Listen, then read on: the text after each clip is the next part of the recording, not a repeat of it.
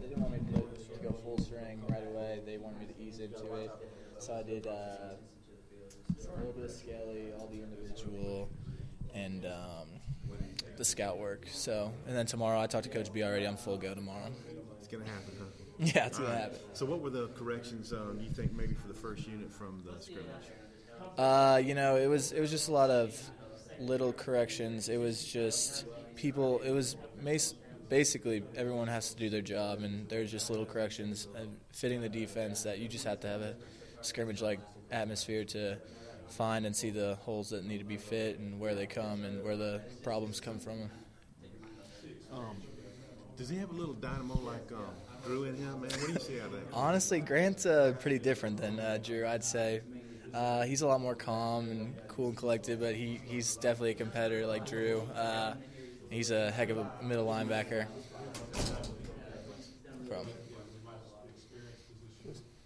There was a lot of give and take out there. I mean, the passing game worked pretty well against the defense, but there were a lot of run stop. There were so many of those running backs that had lost yardage plays. Let's talk about overall how you felt it was. Overall, I think the defense did good. Like I said, there was corrections that needed to be made, but you had to have a game situation to see those things and get in the film room and watch them with the coaches. And I think that we did that this afternoon, and we'll continue to do it throughout the rest of the day to make those corrections. I think there were like 9 sacks, but I guess the defensive coordinator was dialing up the pressure. So how do you feel about all that, the various pressures? Right, just like for them, it's a new defense for all of us. So they just want to see the pressures and see the things that could beat the pressures, try to do the different pressures against different runs, different passes to see where the holes were in the defense and just overall see how they were going to work. I mean, at SEC media days, anytime you get around media outside of Arkansas, especially, they're very skeptical about being able to make that switch to the 3-4 work the first year. Almost everybody you talk to will say it'll take a year, take 2 years.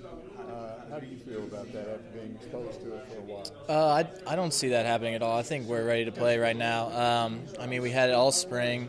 It was definitely a learning curve there, but it's not much different. It's still the outside linebackers are still just basically defensive ends that stand up and just set the edge, and then just the 2 middle inside guys. And we basically run the same coverages. It was just a little bit of the learning curve that we had to get over the hump, but I think now we're ready to play, and I don't see that drop off at all. How do you personally like the aggressiveness of it?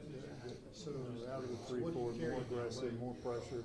How do you feel about that? I enjoy it. I think it's more downhill, more attack for sure.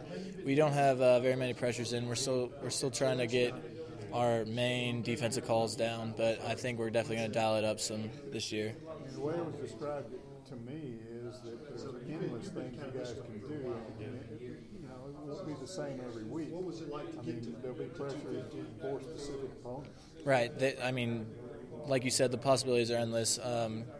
Coach Rhodes they're up there every day, trying to think of new defense and new pressures to run, and it's just a day-by-day process with this new defense. So, what's he been like as defensive coordinator? I love Coach Rhodes. He brings that energy every day. He expects the most out of you each and every day, and he's going to get it.